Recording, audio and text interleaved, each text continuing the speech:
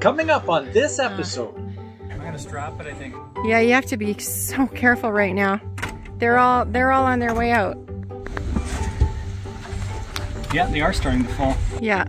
I mean, that certainly isn't level. But I guess if we want to open it from the front, at least they won't come out at us now. So happy to be back in the cabin. Hard to breathe with a respirator on like that. Whew.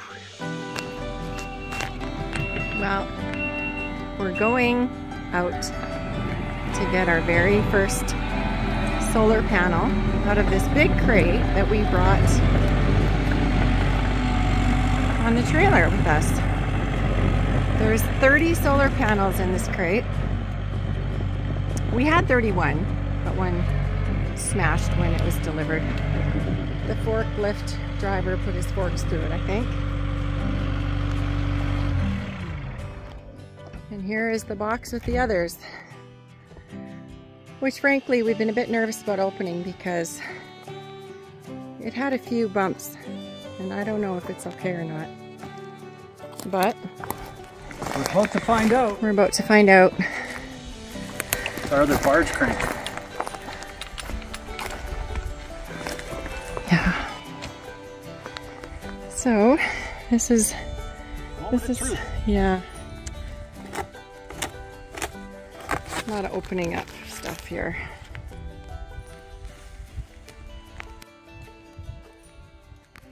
This box here, it's packed full of 550 watt solar panels. There are 30 of them in here. They sure aren't doing us any good all crated up, so it'll be really great to pull them out and start putting them to work. I can't wait to start enjoying clean, quiet power without the noise and hassle of that gasoline-powered generator.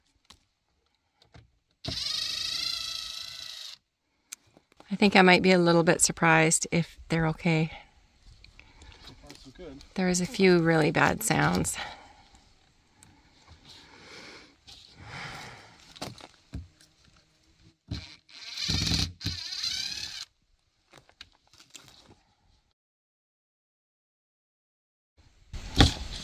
I just don't want them all to come crashing down.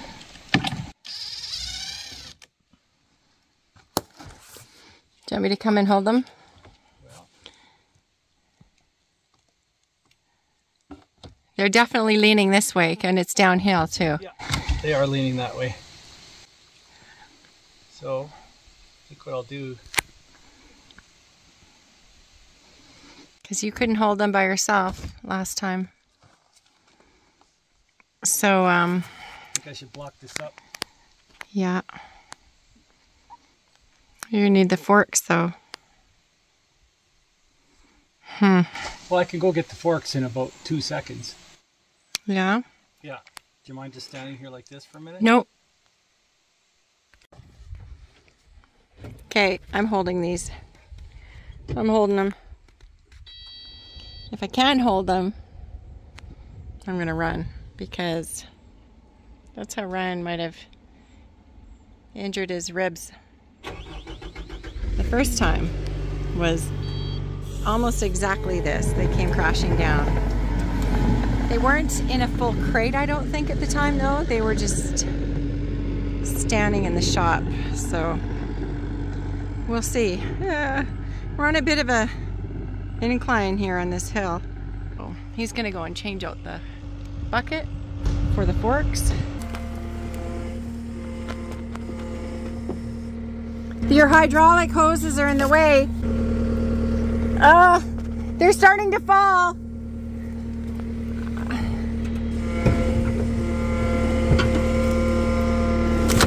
Oh no. No, dear. They were starting to fall. They're starting to fall out. Okay. You have to, huh? I'm gonna strap it, I think. Yeah, you have to be so careful right now. They're all on their way out. Yeah, they are starting to fall. Yeah. Wow. And remember how it was the actual lifting them last time where they were acting like I could hear cracking sounds in them. Yeah, that was the crating. Yeah. Would you go around to the other side, please, honey? Okay.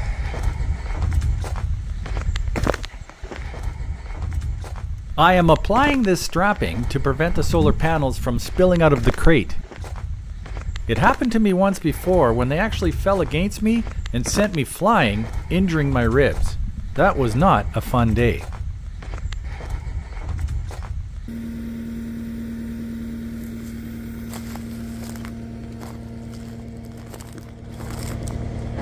Look at the pallets just mangled underneath.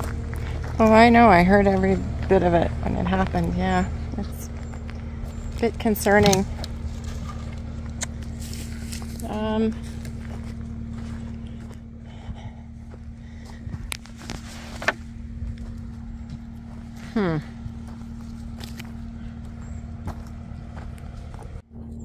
There's a few logs here too.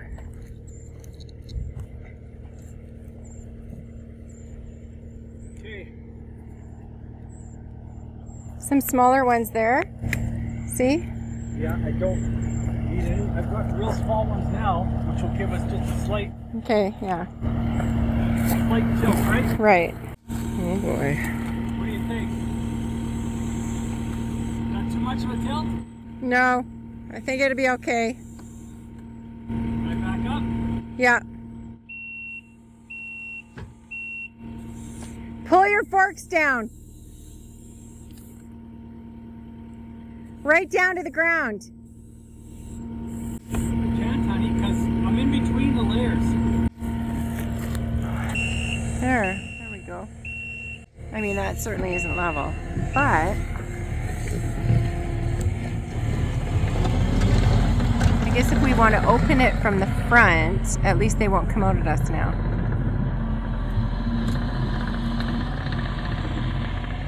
Oof. There's 30 of them in there. Sitting tight, right packed up against each other. We're going to be getting another 30 after this at some point, so this is the beginning. We want to be able to operate our shop fully and the cabins in the house and hope that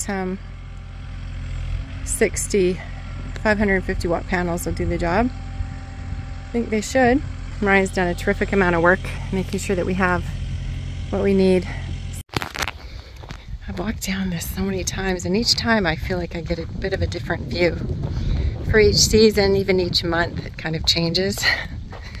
Lots of grasses there right now.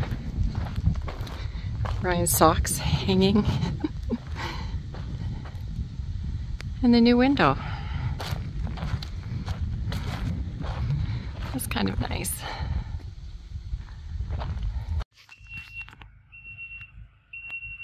So Ryan's doing a little bit of cleanup here. See the twins that are scaring and looming above our cabin here? He's decided to go in beside them, and we're looking for a spot maybe to put our solar panels in there, past their ways. But I think he's going to start clearing that out a little bit. I'm excited to see what he comes up with.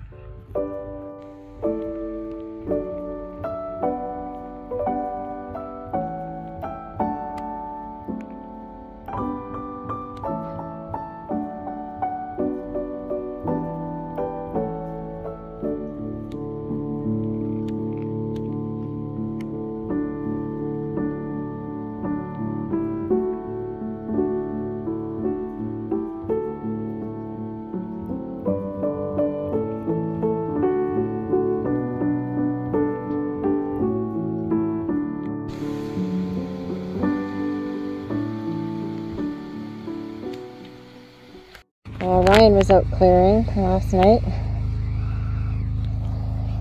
Wow. Built this road up.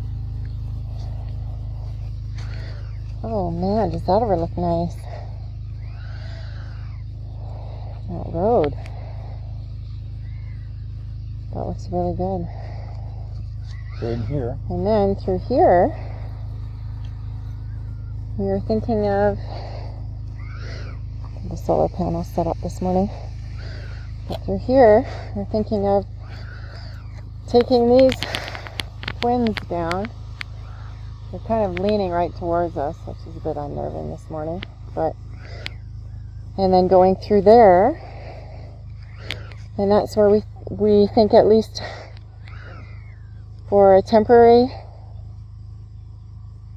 time we can put the solar array up. I'm thinking temporary can be out there, honey. Oh, so what are you thinking here then? This is just to get access to these trees. Oh, really? Yeah. So you're not going to go there? Well, we might be able to make another cabin site though. Yep. That would be a really nice cabin site. I think so. Hello. Look how big these trees are.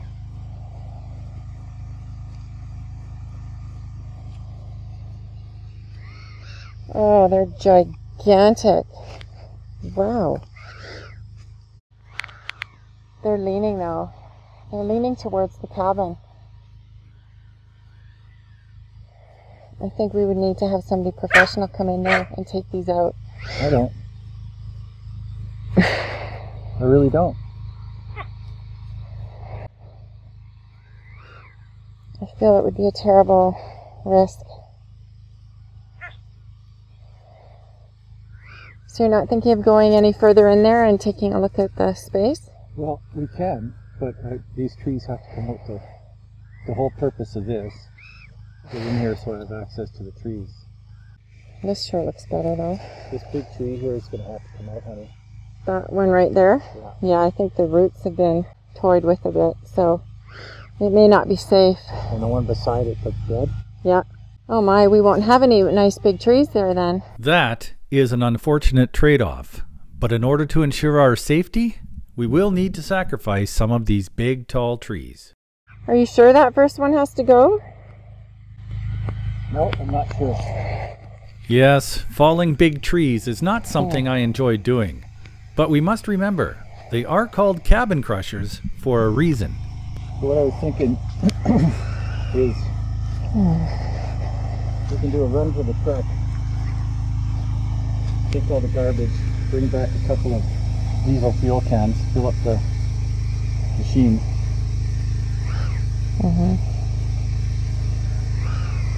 Yeah. So the smoke is back, unfortunately. I'm really sad about that because it was so beautiful here yesterday, but now I actually have just a little bit more hope that it's going to be okay, because we got a beautiful day of respite yesterday, and it'll be okay. In late summer, the waters recede and the shoreline moves all the way out to where those grasses meet the lake. We call this our bonus beach, and it's a wonderful place for a late season campfire. Tonight we're going for a little ride. You okay back there? Yeah. We've got a whole bunch of garbage that we're going to take over to the trailer because we're heading out and we're going to get rid of our garbage.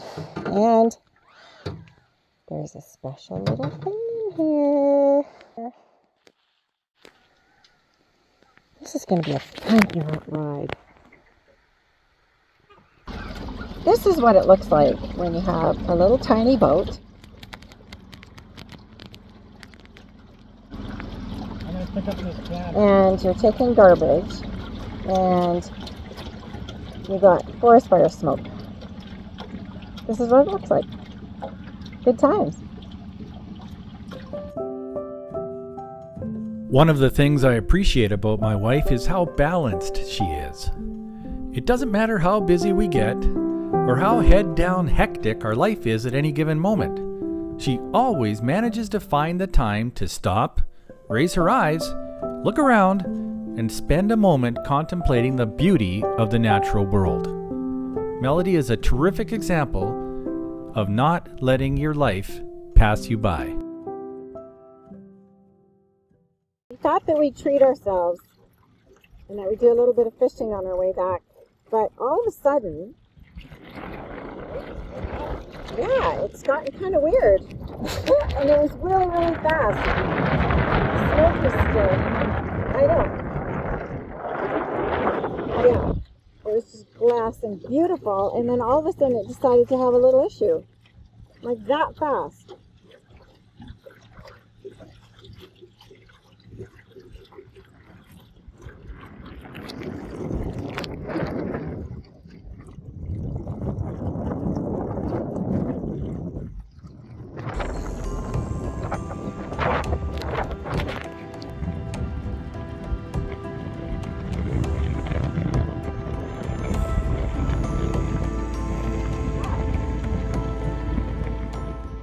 I'm not gonna lie. I'm not gonna lie.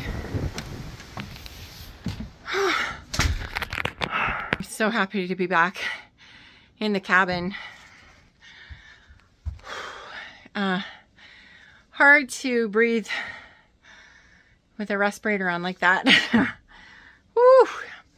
And it was wild out there in the boat tonight, and it all happened so fast.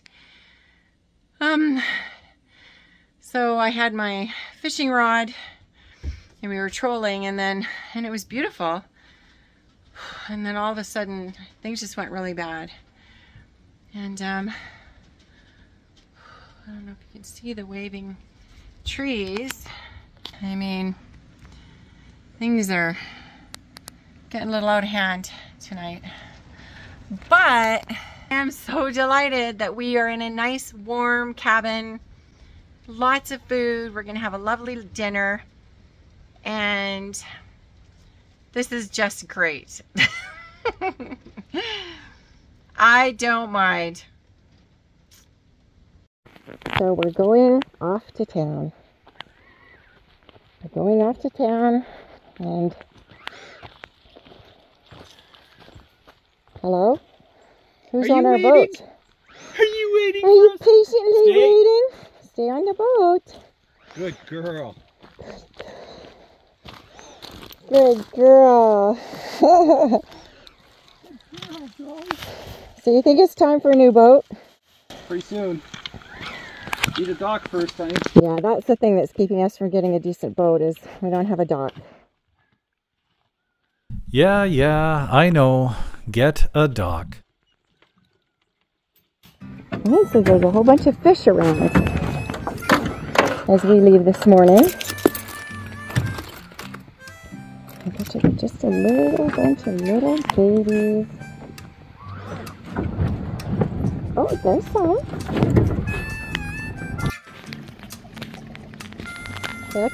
Look at this truck.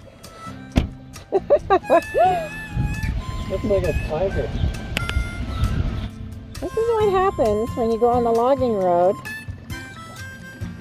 Yeah. What you doing? I'm putting some DEF in.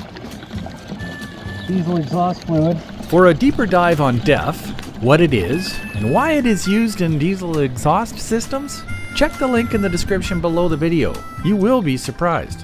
We're in the local town. Well, town hour and a half away from the island. Oh, our poor truck. It needs a bath like nobody's business, and a little cosmetic work done on its back end. Look at what a mess. Just a mess. Whoa. Poor truck.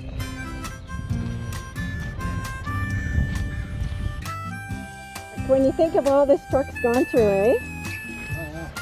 And now, this tailgate.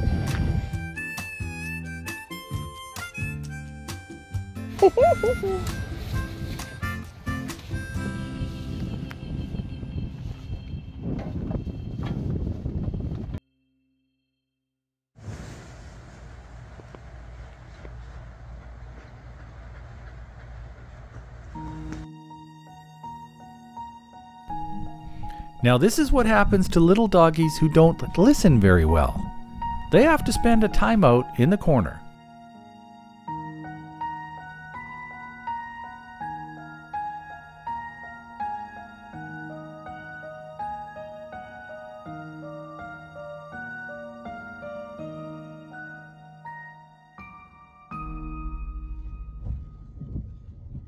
A lot of people have their driving cams on, eh? Yeah. It's a smart thing to do, actually. It really is, because you'd never miss anything that went on that you just couldn't explain after. You'd be like, oh, because how often do you see that happen? Like all the time. You're like, you wouldn't believe what I saw, but oh, really? We should put a little card in ours. Get it up there. We should. Sometimes we see moose and bear and stuff. I know. After a quick stop at Tim's for some rocket fuel, we will be heading to Home Depot for a supply run. Okay, so we just stopped off and got a whole bunch of lavender plants. The reason why we're doing this, and I'm so excited, is because, as you know, we have a mosquito problem on the island, and we have come into town in our wonderfully clean, beautiful truck to get a few supplies. So we do have the spray that we haven't even used yet because we've been so busy, and I just feel like this is going to be a quick fix. And we have some little tomato starters, and so for those of you who are major gardeners, you're probably just dying right now. Oh no. Oh yikes. Not healthy. Anyways, until that all happens, so until I can plant these in a lovely way, they may look a little bit, but look at this one. It's already got a tomato on it, and it's literally, the plant's dead. So I feel like that's going to be a winner. What we're going to use for the countertop of the kitchenette. Then we have a cement backer board for our inverter for the solar panels. So of course we have to fill up all of these gas cans, and we're going to be off and running soon.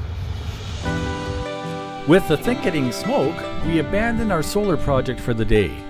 We decided to bug out and use the opportunity to do a supply run. Hopefully, we'll be able to return in a day or two. Thank you for watching. If you enjoyed this episode, please support us by clicking the thumbs up icon on YouTube. We invite you to also subscribe and click the bell. You'll be notified when we upload new content. Please invite your friends and family to come along too. Bye for now.